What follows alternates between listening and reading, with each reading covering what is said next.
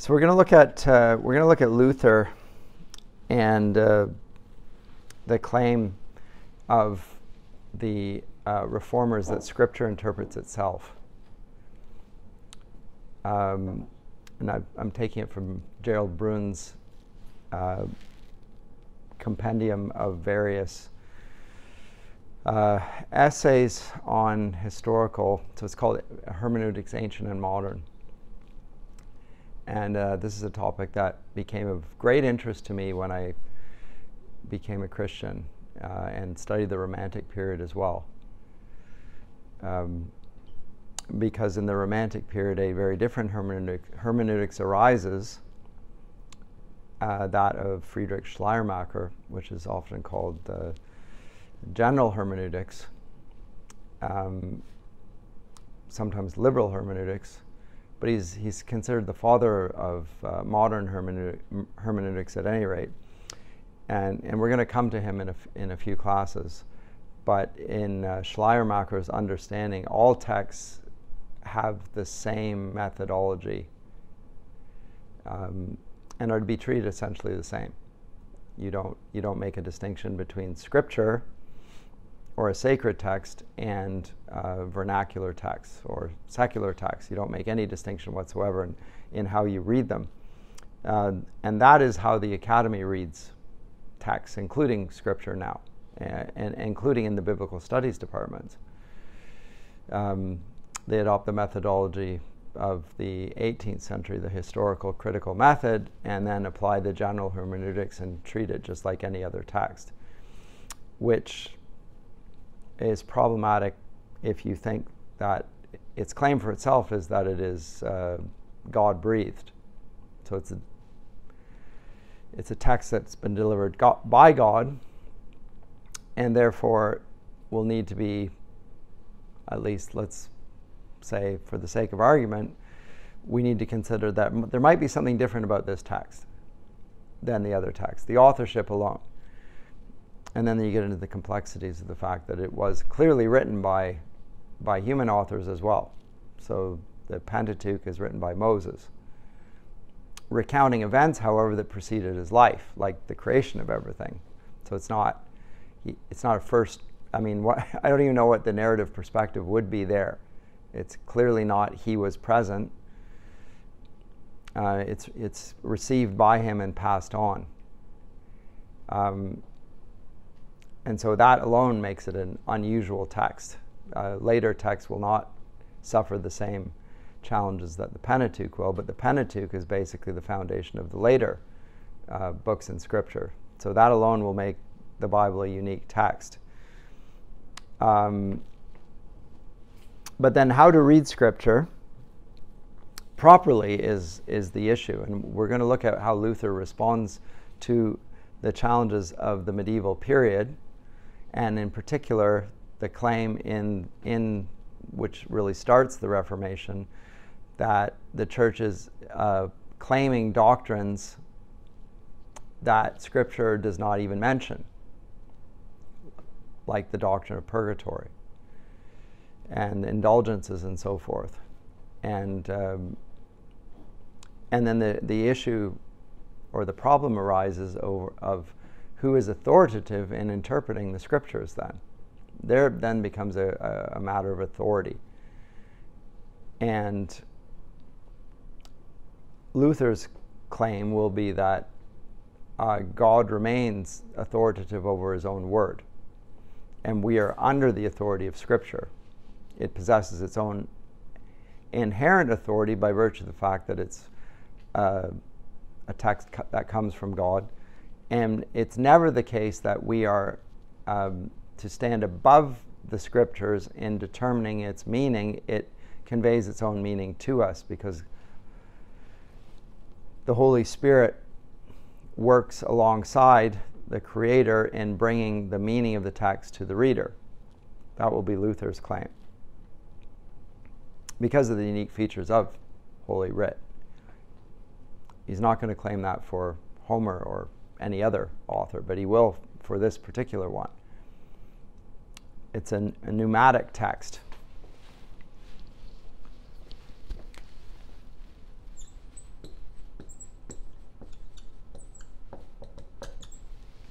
pneuma, the Greek word for spiritual. It's a spiritual text. And so this moves the discussion in literary theory a bit away from the ancient, what we've seen thus far in Horace's Ars Poetica or Sidney's Apology for Poesy, in which they don't really engage with the challenges of Scripture as a text, the uniqueness of Scripture. Obviously, the uniqueness of Christ is a topic in contemporary apologetics. You know, why is Jesus different than the other so-called gods? What is it that makes him unique? But we're going to extend that then even to Scripture being a unique sort of text because of its divine origin and authorship and the authority over it. And that will become one of the issues I'm going to talk to in a minute. But largely it is because and I think it's already hinted at in the work that we looked at previously as well by Augustine, when he speaks about Scripture, the purpose of Scripture being a loving purpose to convey us to God who is loving, and human life being like a journey, and there's a sort of ordo amoris. And God himself, who is love, is not visible. And heaven is not yet visible. There will be one day in the new heaven and the new earth, it will be a matter of not just faith but sight. There will be no more, we'll see God face to face. And so the challenge in this world of the ordo amoris and the higher levels of the ordo amoris being as yet unseen will no longer be a problem, but for now it is a problem. And the spiritual nature of the Scriptures are a reflection of the ordo amoris as well. So Augustine's already, I think, paving the ground for the challenge that Luther is going to raise about the native authority of Scripture and its difference from other texts. That doesn't mean that it's totally indifferent to the usual ways of looking at other texts, and we talk about in the Bible as literature. It has certain genres we can recognize as it uses figures of speech. It does speak of this particular world as well. It's not just a sacred text, it's also a text that takes seriously human history.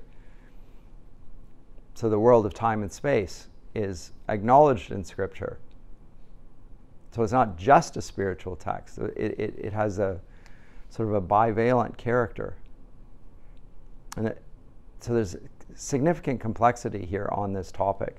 And I am going to come to Luther, but I wanted to talk first of all just about how Scripture is read even before Luther. So the topic of exegesis and typology.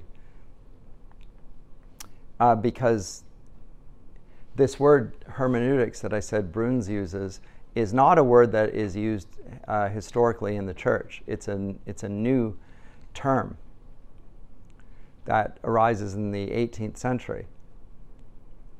And as somebody who is interested in the history of ideas, I try and pay attention, or my ears perk up when I see a new word come, or a new concept or a new discipline emerge. And my question is always, why was it not called this before, or why are they naming something new here? Like psychology, or sociology, or anthropology, these disciplines are new disciplines. That doesn't mean what the subject matter within them was never discussed before, but they weren't named as such. And the novelty, just the fact that somebody decides to name a discipline something that has not previously been named suggests that they think there's something unique about the new discipline. Otherwise, they would just speak of it as what it was called before. And what it was called before is simply interpretatio. Interpretation. That's what hermeneutics is. But there is a difference between the two. And hermeneutics is often connected with Schleiermacher's project. So when Bruns calls it hermeneutics ancient and modern, It's a bit anachronistic, actually, because hermeneutics, properly speaking, isn't referred to until modern hermeneutics. And ancient hermeneutics is interpretatio, and it's not quite the same thing. So hermeneutics is a word that is connected with Hermes, who's the divine messenger, one of the gods that speaks on behalf of Zeus, delivers messages to man. Whereas the interpretation of the Bible is largely related to the challenge that Christians have in interpreting the Old Testament. How, as those who live on the other side of the New Testament, do we read the Old Testament? And it's to some degree the challenge that the New Testament writers pose to themselves. What's the relation between the two testaments? And Paul is particularly interested in this, and he tends to see the Old Testament as a series of promises that are fulfilled in Christ. And all sorts of events that they can be prefiguring, or so he presents the Old Testament, which does give us Jewish history and Jewish law. He presents it nonetheless as a Christian book. And so in the New Testament, they actually, when they refer to the scriptures, they're referring to the Old Testament because the New Testament has not even yet been written. So when they say in accordance with the scriptures, so when Jesus rebuked those on the Emmaus Road, he says that they are foolish because they did not believe all that was written. And yet all that has happened in accordance with the scriptures, it says in Luke 26, I think. And in accordance with the scriptures, he means the Old Testament scriptures. He's not talking about what he said to the disciples when he said, I'll be raised in 3 days. He's talking about with the scriptures, what is written, because Jesus hasn't written anything. Jesus doesn't write a book. He's referring to what the Old Testament said about the coming of the Messiah, of which he is. That's him. So how then do you read the Old Testament? Well, the right reading of the Old Testament is to see its fulfillment in the coming of the Messiah. And yet that is not the way in which we would normally read the Old Testament. It's reading it from the vantage point of Jesus and the apostles' authorization of a way of reading the Old Testament. So it's already bringing in the issue of interpretation, is what I'm saying here. The Old Testament is actually a Christian book. Paul talks about this several times in his epistles, 1st and 2nd Corinthians probably being most prominent. But because of the gospel, the word of God is no longer veiled as it was to the Hebrews. It says this in Hebrews.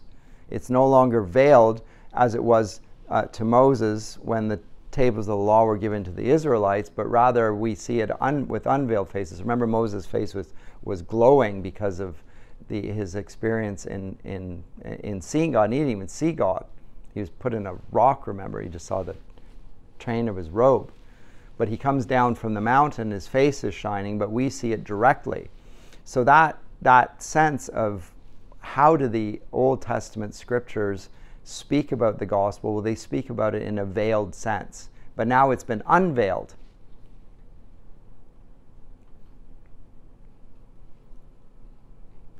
And Judaism is thus a necessary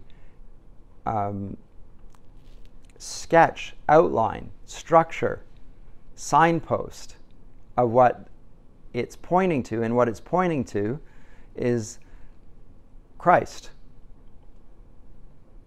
and what he teaches. Jesus says, I did not come to abolish the law, I came to fulfill the law. So it's not that everything that came before is redundant, it's that it was necessary in order for you to see clearly what I'm now revealing to you clearly.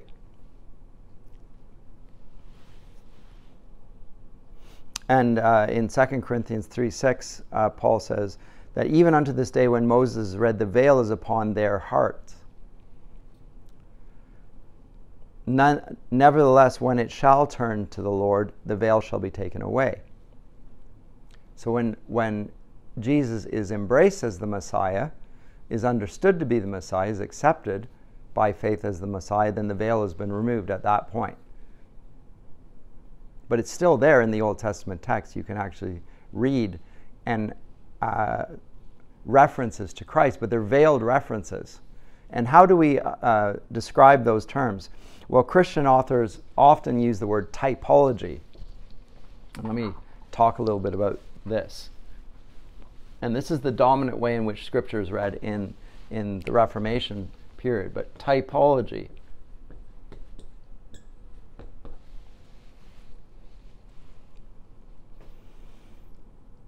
This is a practice that of reading the Old Testament. There's a type and there's an antitype. So the Old Testament will be the type then, and the antitype is the new, the promise and the fulfillment. So if you're going, what this means is if you're going to read the New Testament, you actually have to have already read the Old Testament to get the full sense of it, which makes contemporary evangelical practices of only reading the New Testament and preaching on it odd and unhelpful in many ways, because there's something there before that which helps clarify what is clearly stated there. So Jesus is the Christ. Well, it doesn't say that in the Old Testament. So this is the clear statement. Yes, but what are the implications of the Christ? What does the Christ actually mean? And then you can look at the person and work of Jesus Christ. He's the Son of David. He's therefore the Messiah. He's the second Adam. He's the temple in which we are, as living stones, built into that temple. There's all sorts of references to Old Testaments in the person and work of Jesus Christ, which requires Old Testament knowledge. And without it, it really it's a funny title. So the word that Christian authors will use is often typology. The Latin word for it, so this is from the Greek word typos, but in Latin you will know it as figurative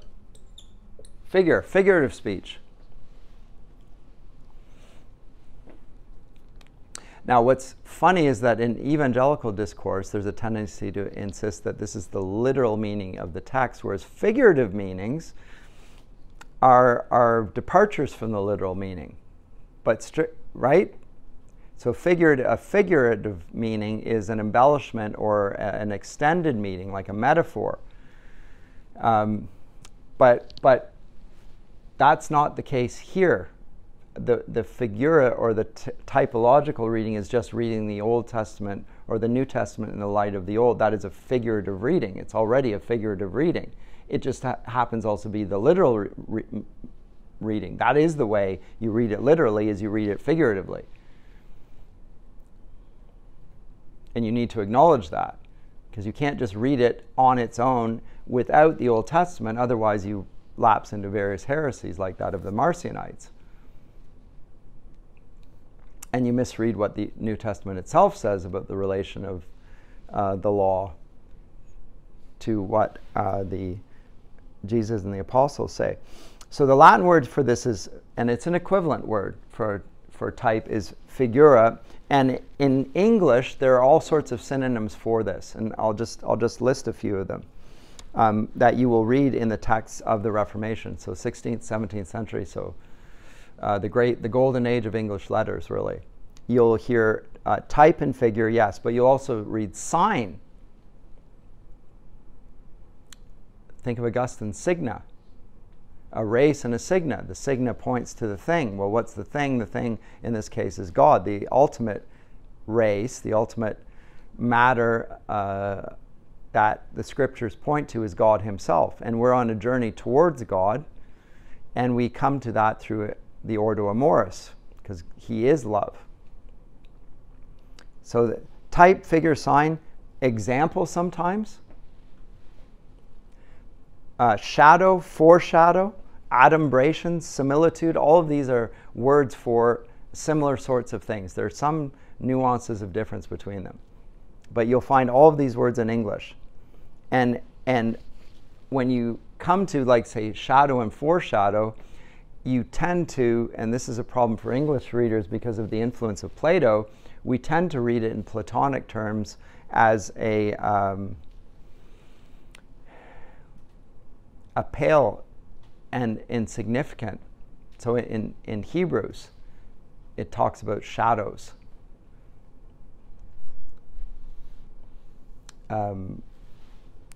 And you could read that platonically, like the allegory of the cave, which we've looked at as well. And the shadows that are at a remove from reality then, and so they're in a sense opposed to it, or they're less true. But that's not how shadow is meant in scriptural terms. Shadow is used in the sense of promise and fulfillment, type and antitype. So here's the sketch, and now it's in Technicolor. But the sketch is not inaccurate in any way.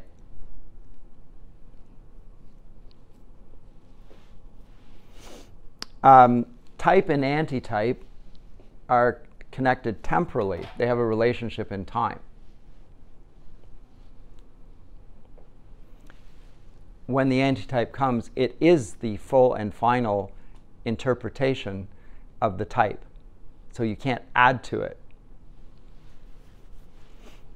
It's what is latent or hidden in the type, or as a shadow, in the antitype, it is completely fulfilled.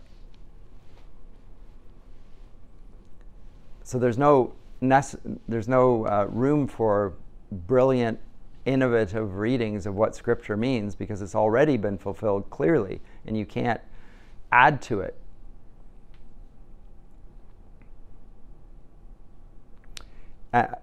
Which tends to be the case in Christian circles. People are often deceived because they understand when Scripture is being denied, that what's being clearly stated in Scripture, they say, so when Jesus is risen from the dead, they just say, well, he that didn't happen. It's obvious then a contradiction. Scripture speaks of his resurrection from the dead. He presents himself bodily. The modern critical tradition will say that's impossible, so that didn't happen. That's saying that's a negation of that, so that's clearly at odds with Scripture. But you could add to it, so that's by subtracting from it. That is obviously a deviant reading. That's not going to be orthodox. But you could add to it by saying, yes, he was raised from the dead. He was raised from the dead in the minds of his apostles. In the minds of his apostles, he was raised. It doesn't say in the minds of his apostles in the text. That's an inference. That actually the text doesn't warrant, because he eats food and he tells Thomas that he can stick his fingers in his side. So there's a physical manifestation in front of him. He's been raised bodily. It's very clear, and that's Christian doctrine. He ascends bodily as well. There's a bodily resurrection and there's a bodily ascension. Whatever that means, whatever the nature of Jesus' body, because there's mystery there. He passes through walls as well. I can't pass through walls. And Jesus didn't do it before he was raised. So what's the nature of this body? Well, it still has some physical being. So although there's mystery, but it's certainly not the additional inference that what it means for Jesus to be raised is for his disciples to believe that in some intellectual fashion that he still lives. So that's an additional meaning, which suggests that the antitype of fulfillment is not enough.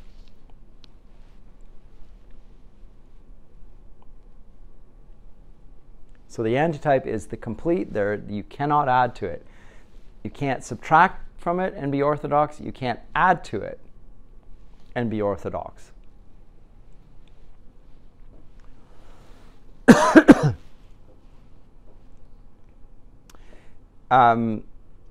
If you look at the whole history of reading the typologically, you'll find all sorts of elaborate types and antitypes in the patristic period, the early church fathers. Sometimes they're doing it for moral reasons in types of Noah and the flood. Noah is seen as a type of Christ.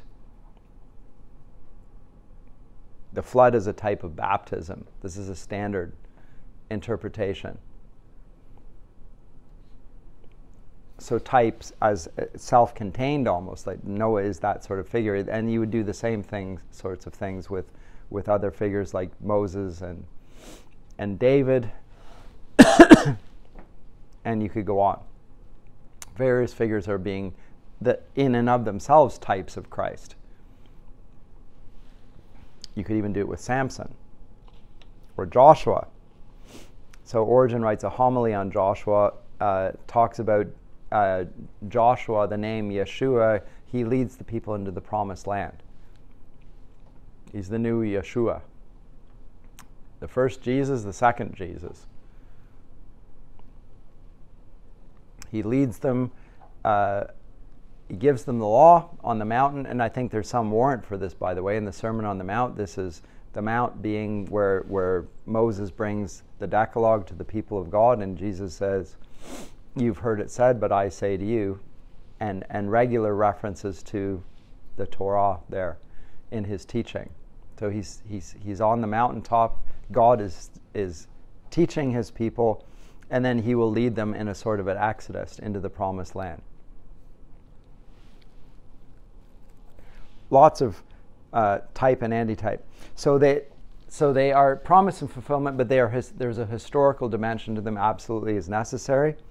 What it implies is progressive revelation. The Old Testament was revelation from God. It's a pneumatic text. It's God-breathed. All Scripture is God-breathed. All Scripture and useful for training, teaching, and righteousness, it says in the New Testament. By that, it's considering itself Scripture even, but it's certainly referring to the Old Testament in this. And yet its clarity and completeness and fulfillment of everything is obviously not there until Christ comes and until the apostles finish the canon of Scripture. But this is why you can't add to the canon of Scripture, because it's an antitype. It is now fulfilled. So I think right at the end of the book of Revelation, it says, whoever adds to these words, let him be accursed. You can't add to something that's already complete without denying that it was complete or suggesting it was somehow incomplete. You needed more than this.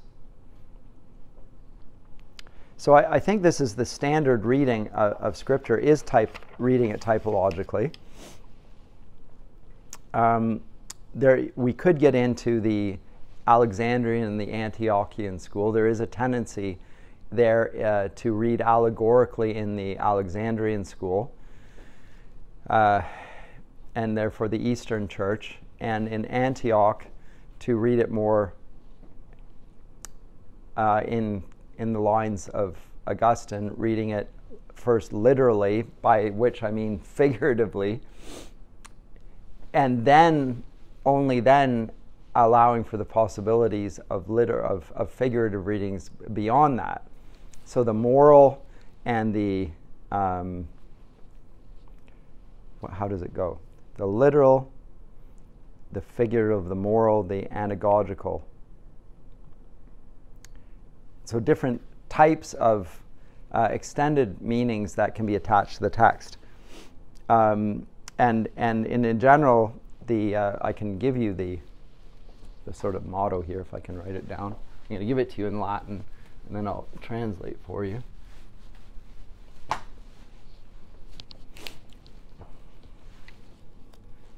Written down here, so let me just do this rather than repeatedly turning around.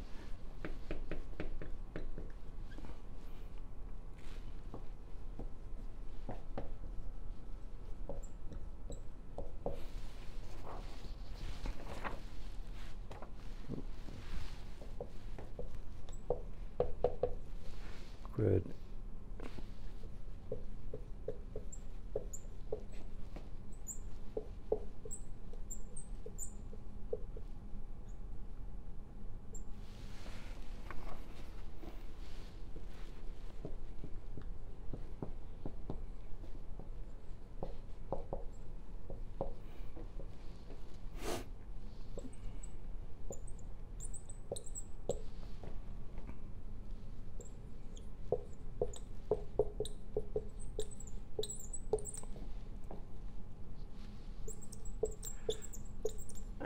Gogia. Okay, so what does this mean?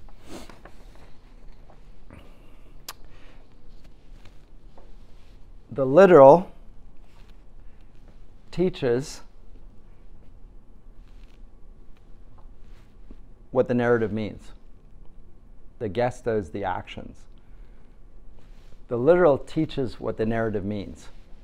The allegorical, what you are to believe. The moral, what you are to do. And the anagogical, whither it tends. Or as the translation is here, a little bit more, a little freer than what I've just translated. The literal sense teaches you the narrative, the allegorical, what to believe, the moral, how to behave, and the anagogical, where you are going. So the anagogical is referring to what we would often call the eschatological, to the end of the journey. All four of them can often be read and should be read in every text. A fourfold allegorical reading. This little formula is from Augustine of Dacia.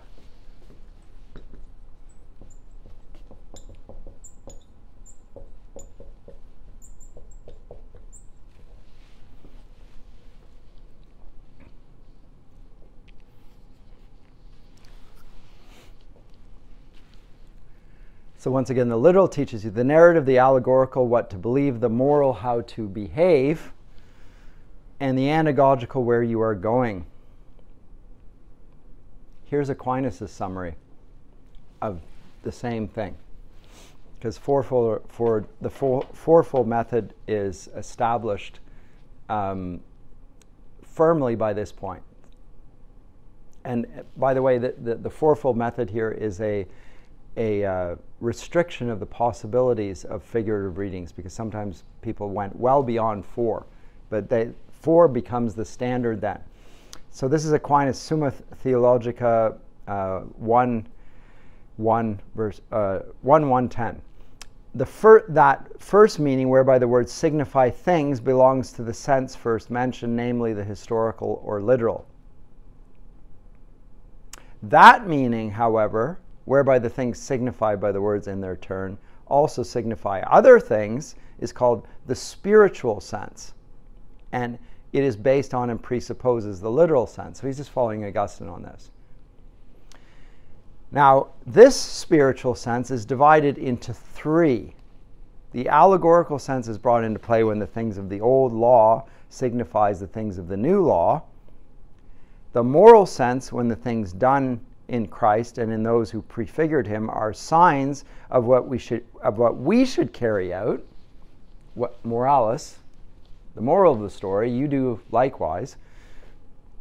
And the anagogical sense, the fourth, when the things that lie ahead in eternal glory are signified but not yet done, or capable of being done. Christ will bring about his own return. it's not something that we can do anything about.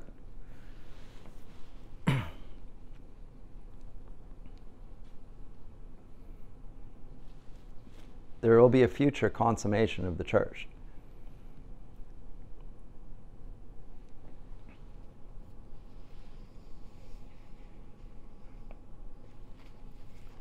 So a very quick overview of all that. I think kind of useful. Well, you can tell me. But it deals with the complexity of the scriptural text. And the way in which, although the Old and the New are both called the Word of God, they seem to require a different way of reading them. And everybody comes upon that. And what's first is necessary for what comes after, and yet what comes after has an authority that the other doesn't. It's not that the other is not authoritative, it's that it needs to be seen typologically. There's a promise there, and there's a fulfillment. Well, you don't understand the fulfillment unless you read the promise to begin with. So it's necessary, and it's authoritative. All of it is authoritative. But it's how do you read those two testaments? And again, there is no text like this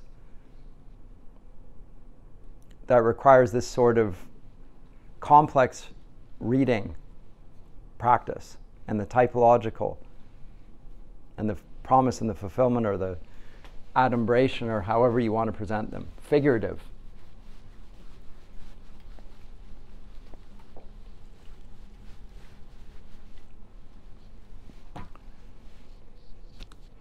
So that alone, when I came to read the Bible more seriously as a grad student and saw the complexity of the text, there's no text that's like this. There simply isn't. And so the modern in the academy, which I was raised in to read, the ways in which I read, say, Shakespeare, they do apply here, but there are other things about it that simply don't apply. I can read, but I'm not reading this text rightly. There's another text that I need to have read. I need to have read the Old Testament to understand the New Testament properly, but also I need to have read the New Testament in order to really rightly read the Old Testament even. Very complicated.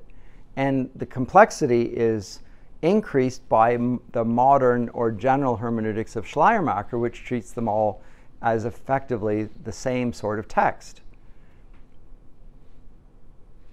As historical, uses a historical method, historical critical method that is derived in the 18th century, and then removes the fact that it's a pneumatic text, which places the critic above Scripture then, and is critical of it. So, and where we come across miracles, we debunk them, saying that can't be verified, can't be tested. A lot is based on the authority of the authors that the postulate of the Enlightenment simply won't accept. I want to be able to see for myself and verify for myself. Well, Scripture is not going to allow you to do that.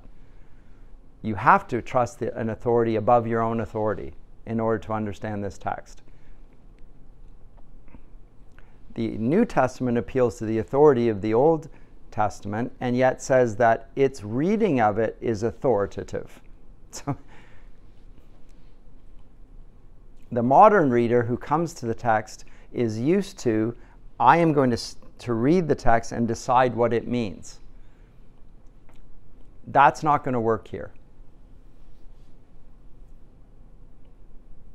It's very easy to misread what Luther is going to say as a species of that, of the modern romantic hermeneutics of Schleiermacher. I don't think that that is what Luther is saying at all. But let's come to Luther now. Oh, look, there's a great little This is from Nicholas of Lyra, circa 1270 to 1340.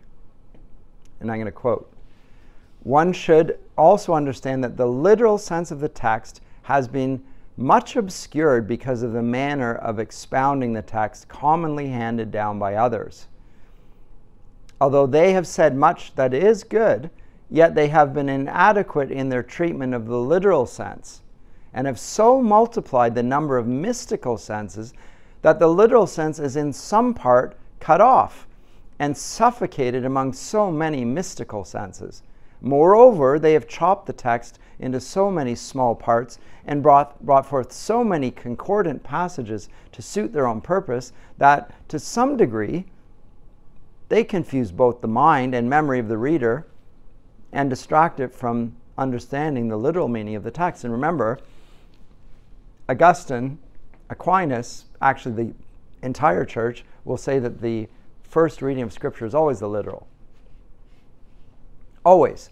And so Nicholas of Lyra, this is in the 13th century, is already concerned about habits of reading that are obscuring the literal meaning. And if you're going to obscure the literal meaning, then the mystical or spiritual readings that follow are going to be based on nothing, just speculation. It's going to take you away from Scripture. So there's a problem with reading Scripture. Now, in the medieval schools, the way in which Bibles were printed, remember the printing press does not exist in the Middle Ages. To reproduce a Bible is costly, labor intensive, and time consuming. It would be manuscripts. You would have to write it out. Even to produce it would cost the labor of the monks to do it and the time, and very few people would have a copy of Scripture. But the text that was read in the medieval schools, by which I mean the medieval university, was a glossed text. It was called the Glossa Ordinaria. And what that means is that there was a verse, which we would call the biblical verse, surrounded by notes and commentaries from the fathers in the margins. You know, modern texts have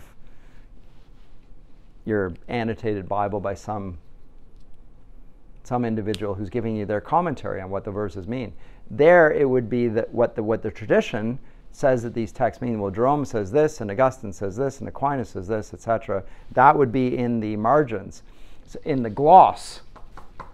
And that was what was used in universities. So there's the authority of Scripture, and then there's the authority of the fathers. The fathers have authority. Why? Because they have the Holy Spirit. It's not that they have no authority. Here's a way in which God has used later writers to bring out some of the meaning in even the fulfilled meaning of Scripture. So there's no reference to the Trinity in the as in the word Trinity in the Bible, and yet the rule of faith will require that we adhere and affirm the work of the Trinity in Scripture.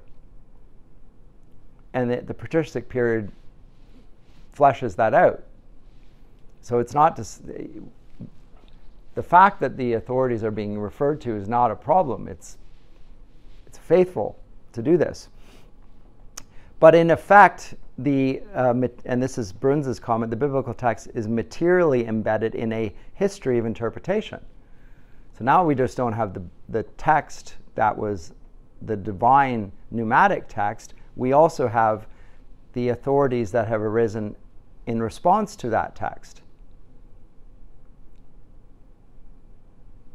So it's embedded in the glossa, or the tongues, of authoritative writers, some of them saints. Now, this is Bruns, I think it's quite clever. He says, if one were to look for a symbolic moment of transition between ancient and modern hermeneutics, one might choose the winter semester of 1513 to 1514, when Martin Luther began preparing his first lectures as professor of theology at the University of Wittenberg. He was to lecture on the Psalms and wanted each of his students to have a copy of the scriptural text to consult. This is novel. Why is it novel? Because the printing press exists. It didn't exist before. Like if I asked this as a professor before, it just like, you're going to have to wait a long time. Everyone has their own biblical text. That's going to take an inordinate amount of time. And it will cost a lot of money to do that as well. So no professor would have been able to do it. But Johann Grunenberg, the university printer, was able to fulfill this request. So he produces the text, but he instructs him to produce an edition of the Psalter with very wide margins and lots of white space between the lines. So there's a verse, and then there's white space all around, just like here, around the word glossa ordinaria. And in that, the students would presumably reproduce Luther's own comments and perhaps their own reflections. Like some people in their Bibles write little notes, comments, and those would go in the blank space. And so what Bruns says, at all events, Luther produced for his students something like a modern as opposed to medieval text of the Bible, its modernity consisting precisely in the white space around the text. In a stroke, Luther wiped the sacred page clean as if to begin the history of interpretation over again, this time to get it right. Now that's Bruns' take on this. It's very, I think, clever. So he's using it as a symbol. And he wipes out church history in the process. He wipes out the authority of the tradition and the rule of faith. Says Bruns, I think that this is not accurate myself.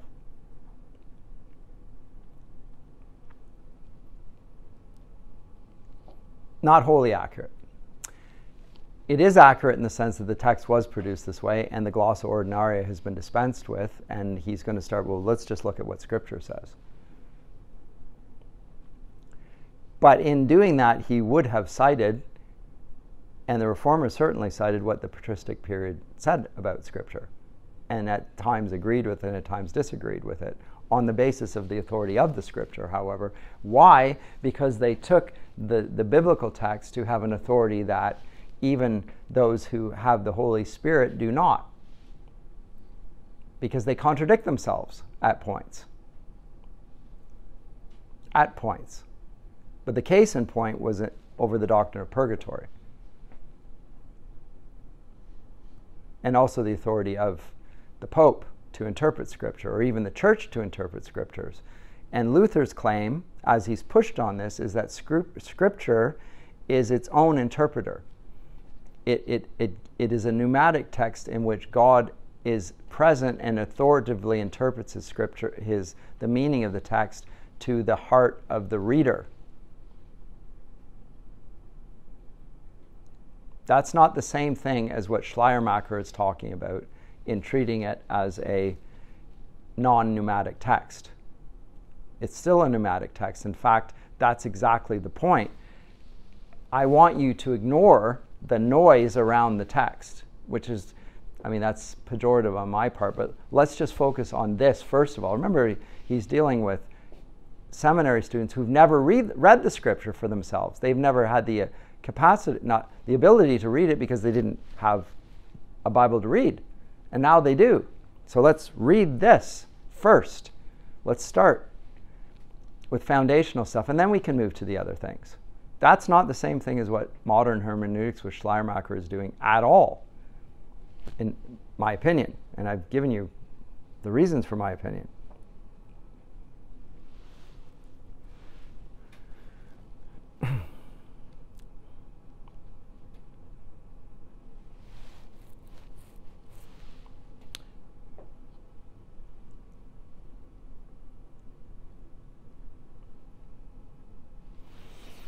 I'm going to read again from Bruns here and his commentary, but I've already told you I disagree with him, and why I disagree. I think he's misrepresenting Luther as the beginning of the tendency to place, which is there of the modern scientific era and there of the historical critical method, of placing the reader above Scripture and above the tradition. Luther's point is to do the exact opposite. And it's not to disparage the tradition, but he's to say that even the tradition needs to be normed by Scripture. So this Scripture, then, is an unnormed norm. It's normative. Scripture is normative, yes. In what sense? It's an unnormed norm. There is no other, there's nothing that it needs to appeal to be normative. It already has authority. It carries its own authority. It interprets itself. Whereas the tradition is also normative. After all, Augustine refers to it as the rule of faith. It's a rule. It has an authority. But it's not an unnormed norm, it's a normed norm.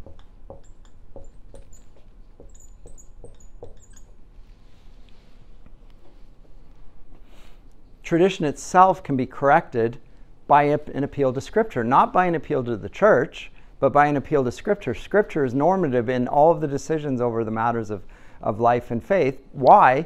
Because it's typological. There's the antitype. It's finished. Not only the work of Christ is finished, but the work of authority is finished. Here's the authoritative reading. You may not add to this or take away from it. You may not do so. And the church has no authority to exceed its authority because it is normed by Scripture. Scripture is a normed norm. And tradition is normative, but in a lesser sense. It also is subject to the normative authority of Scripture, which means that it's subject to the normative authority of God Himself. So that the church needs to recognize its own limitations here.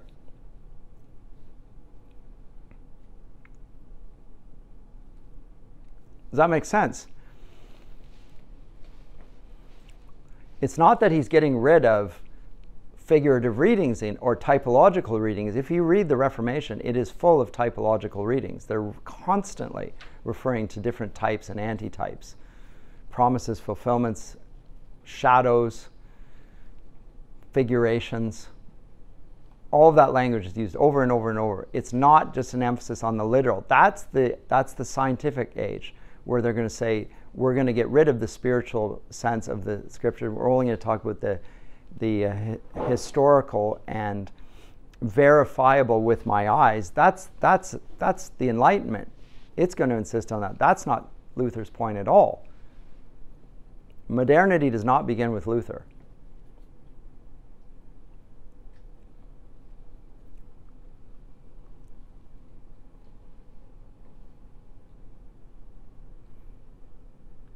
So here's Augustine, who's drawing on, or rather here's Aquinas drawing on Augustine's theory of signs. And what Augustine says here is authoritative for many Christian theologians to this day. Quote, "The multiplicity of the senses does not produce equivocation or any other kind of multiplicity between the literal and the literal and the figurative, or the moral and the allegorical and the anagogical.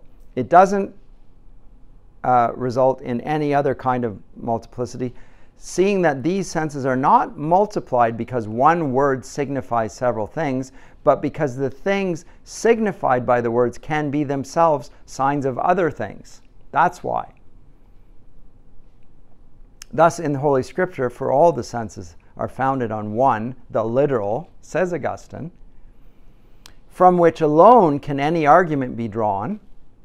So you always have to go back to the literal to make an argument. You can't go to an extended and then make an argument on that basis. You have to go back to the literal. And not from those intended allegorically, as Augustine says. Nevertheless, nothing of Holy Scripture perishes because of this, since nothing necessary to faith is contained under the spiritual sense, which is not elsewhere put forward clearly by the Scripture in its literal sense. So even Augustine or Aquinas is acknowledging that the literal undergirds all the others. Now, sometimes it's not the same point as Luther's making in suggesting the normativity, the unnormed normativity of Scripture. It's not quite the same. But there is a hierarchy there in reading. You first go to the literal, and here you first go to what Scripture says, or what the literal meaning of Scripture says. So if there is multiple meanings, the multiple meanings is of the things, not the words. So if senses are multiple, they're not secret or hidden, or if they are hidden, they're hidden only by the process of time. So in prophecy, to the hearers of the day, they probably sound very obscure, and then later they say, oh, this is a reference to this event which happened in history. So they're not hidden by anything other than the fact that the prophecy has not yet become a literal event. But it will be one day, and then it will be clear what the prophecy was hinting at.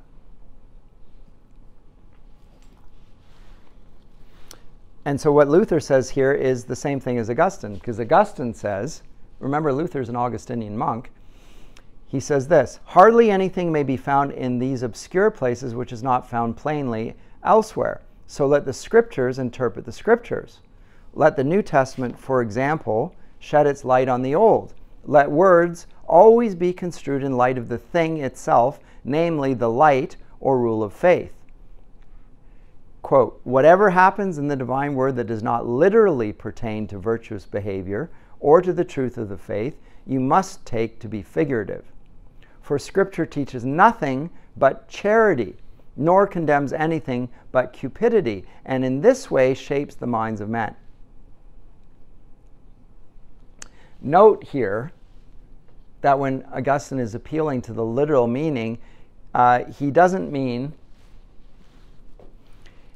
even there he means it in a spiritual sense, because he says that it refers to love or charity, and a misreading refers to cupidity, a misdirection of love. So even the literal sense for Augustine needs to be seen as a spiritual sense, and that's hence the sense that all reading, all proper reading of Scripture is spiritual reading, even when you read it literally.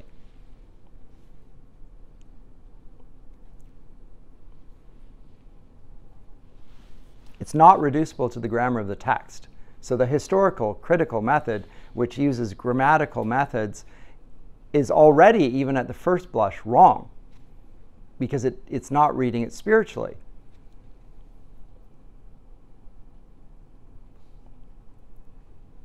It's not reducible to the grammar of the text. It's rather the spirit or fore-understanding in which the text is to be studied. And quote Augustine again, he is a slave to a sign who uses or worships a significant thing without knowing what it signifies. So in other words, you have to have faith in order to read the text properly. If you don't know that the biblical text is pointing to Christ always, then you're never going to read it even grammatically correctly. But he who uses or venerates a useful sign, divinely instituted, whose signifying force he understands, does not venerate what he sees and what passes away, but rather that to which such things are to be referred. So in other words, you have to understand the things logically. Logically, the understanding of things logically precedes the understanding of the words. So you already have to know the meaning before you read it. You have to have Christ. Christ has to come to you. This is one of the reasons I'm a Calvinist. I think God comes to us, and His Spirit is directs us to Christ. He is there. In the reading of his text, the Holy Spirit is present and directs us to the person of Christ. So the written words lead us to the living word by the Spirit given to those whom God blesses with faith.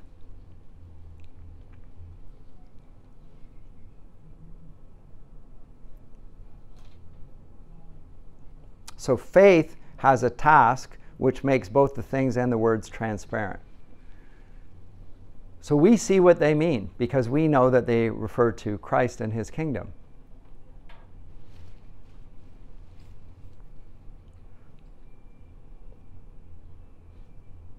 And now this is Bruns' comment, and it's sort of interesting. To put it another way, the distinction between letter and spirit refers to two different ways of inhabiting a specific, or in brackets, in this case, historically Christian, hermeneutical situation, and not simply to two ways of interpreting a text. Yes, it's two different ways of being, almost, and not just two different ways of reading.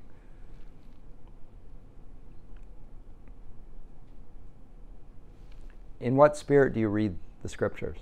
Do you read it as the Word of God? Do you recognize its authority? Do you realize that you have to pray to understand it? Because it's not that you're able to read. Yes, but you can't read this text. You have to acknowledge that it's a holy word from God.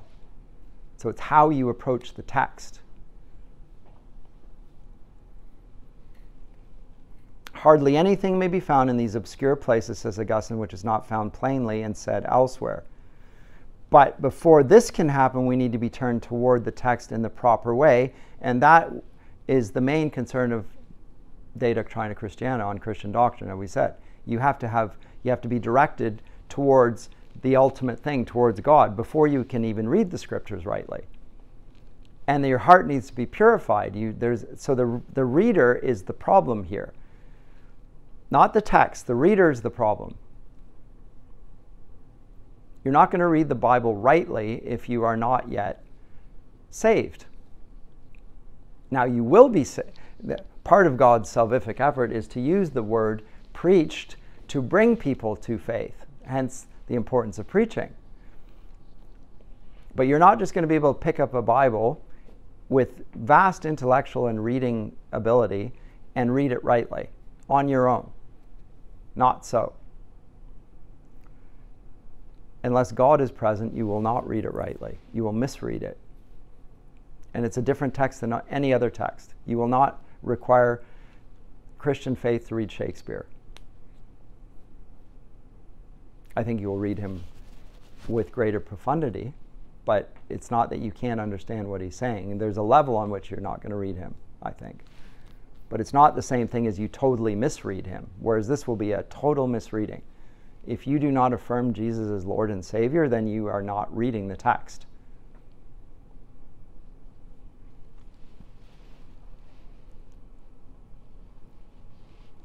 I remember at the end of Book 2, Augustine talks about the steps that you have to take in order to be in a position to understand what you're reading.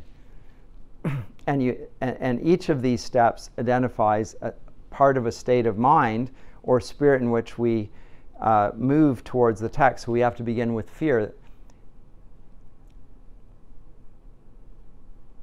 We begin with fear.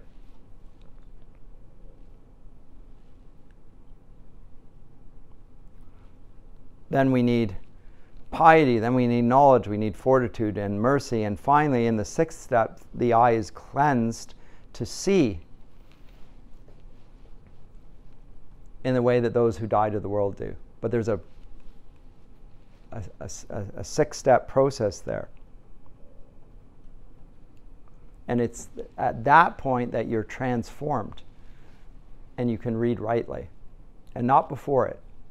So any old person can take a Bible, stand up in front of a church, and read it. But they're not reading it spiritually until they have the Spirit of God. So again, with respect to reading scripture, and this is a literary theory class, it doesn't apply to non-biblical texts, but it does apply to biblical texts. And again, lit theory, the Bible is a work of literature. It does apply there. I need to talk about this here. You can have all the ability to read that text in the world, but unless you have faith, you are not reading the text properly. You will not. That's the simple point that's being made. And part of that is recognizing that this text has a normativity and authority that no other text does and no other interpreter does, and that's the point of Luther's white margin around it. It's not to denigrate the church fathers. It's just to say their authority, which they have, and he's not going to deny, is not of the same authority as the text itself. It's a lesser magistrate. It's a normed norm. And the normed norm needs to always be normed by Scripture, not just by what the church councils say, because the church councils often disagree with one another. And the case in point in his day is the doctrine of purgatory, which he says has no scriptural warrant. This is a problem I know in the Catholic tradition, the Eastern Orthodox. Both of them will affirm purgatory in different senses, by the way. They disagree on the nature of purgatory. They can't come together because for Catholics it's a place. There's a place of burning, fire. Not so in the Eastern tradition. But there's still a purgatory. We don't use that term. You don't even use the term.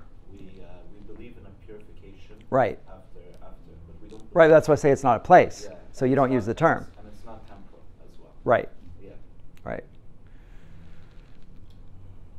So that actually, from a Protestant perspective, from a Lutheran perspective, that might be possible.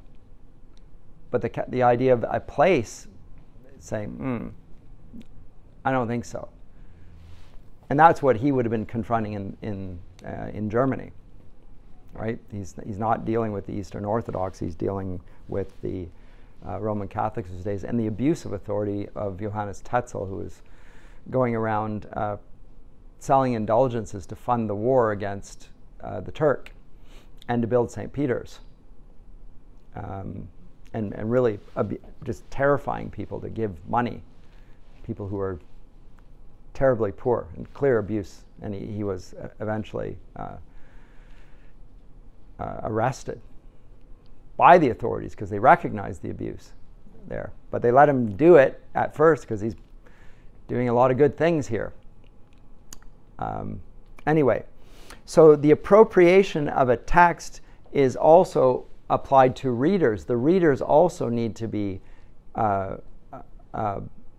appropriated.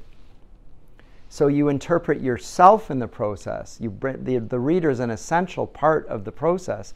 Now this, when you come to 20th century literary theory, they're going to call this what is this fallacy? It's the affective fallacy. If you appeal to the reader and the reader's understanding of the text, you're appealing to the effect of the text on the reader. This is what they call the affective fallacy.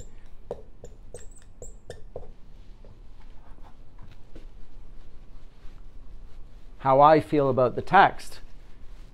And of course, if you were using the historical critical method in relation to Scripture, that would, in biblical studies, they call this reader response theory.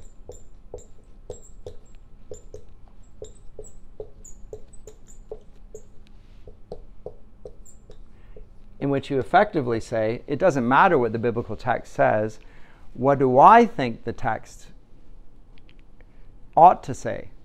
Or how does it speak to me? From the perspective of whatever identity group I belong to.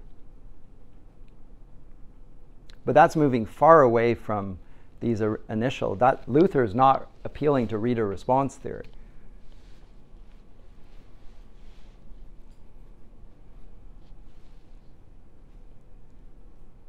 He's not making an effective fallacy, although he is charged with this sometimes by commentators who I think are misunderstanding the point that he's making. about the authority of Scripture. He's not saying it's my feelings or the reader's feelings that are the most important. It's about the authority of Scripture. And is the Holy Spirit not present when Scripture is interpreted? Yes. Anyway, there are complexities and problems that arise out of this, but I'll read one final section here from Bruns, which I think is helpful. Understanding, in effect, presupposes conversion. Presupposes conversion. As Augustine says in his Confessions, his first experience of the Scriptures was to be repelled by them. That's when he rejected them. Approached in a Ciceronian spirit, or those of a classical scholar, they are an absurd and garbled text, a book without reason or eloquence. Augustine had to learn to read them with the eyes of St. Ambrose. His conversion enabled him to enter into the spirit or the intelligibility of the Scriptures, which explains why the Confessions conclude with Augustine's commentary on Genesis, in which he offers a practical demonstration of what it means to be at last in a position to understand and expound the sacred text. And it's Augustine's theory of spirit and letter that Luther follows in his controversies with Rome. So he appeals to the authority of Augustine. Many Catholics say that he's misrepresenting Augustine in this. I'm not sure. There's a debate to be had there.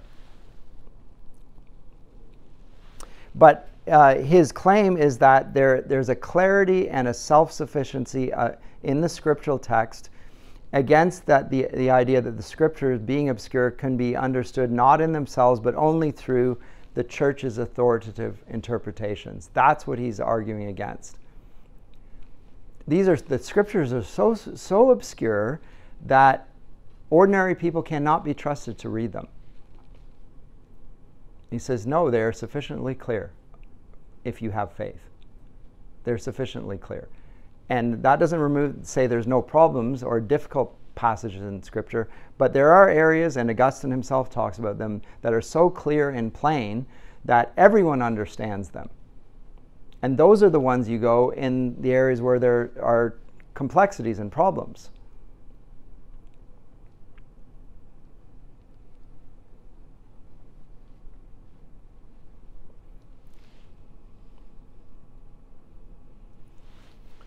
So, here's Luther's motto.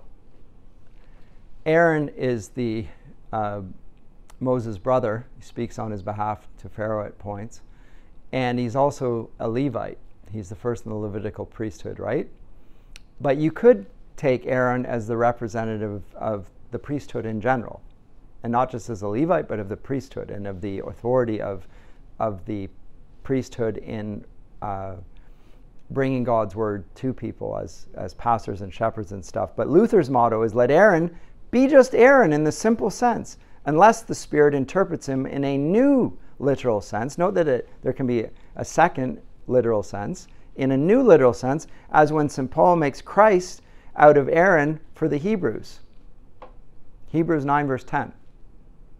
Look at Hebrews 9 verse 10.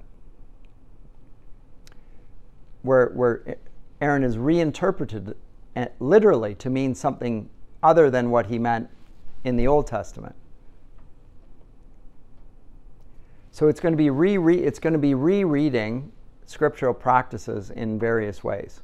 As I say, it starts with the indulgences and doctrine of purgatory, and it starts to expand out over the authority of Scripture. Who is authorized to read Scripture authoritatively? It's obvious that it's useful to have training in reading Scripture. But it is not for a few individuals to decide what Scripture means, especially when they move away from the normative authority of Scripture. That's Luther's whole point. Which doesn't mean to say that everything the Church has said is wrong. On the contrary, he's going to affirm the ecumenical creeds. There's no dispute over that in the Reformation. Not one. Not one will depart from the ecumenical creeds. But some of the later councils, its teaching on celibacy, it's teaching on purgatory. These are doctrines from the 12th century. And so forth. They'll say these are late and they're disputed even within Christendom. Everywhere, as you said, the East will deny that there is a literal place of purgatory at all. And Rome's rejoinder is simply, Pope's here. We have the authority to determine this, and think, okay, no, you do not. You do not have that authority. The determinant of the authoritative, who's going to resolve the dispute? Scripture is going to resolve the dispute for you.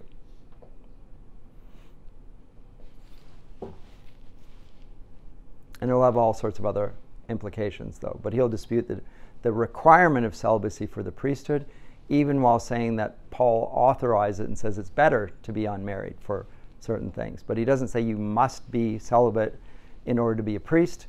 In the Eastern tradition, again, they allow priests to marry. It's a late development in Roman Catholicism that required it, compelled it, as for those who felt a vocation to the priesthood, that they also renounce marital life, etc. Again, that's just a few different areas. Anyway, but that's the main point, is how we read Scripture. And I think it's useful just to pause there and see that, because this is going to be a significant period, even within, if we're reading English literature, for how things are read in the 16th and 17th century. Come the 18th century, the Enlightenment kicks in, and literal starts to be presented in a different sense than the spiritual sense in everything. But that's for later. That's it for today.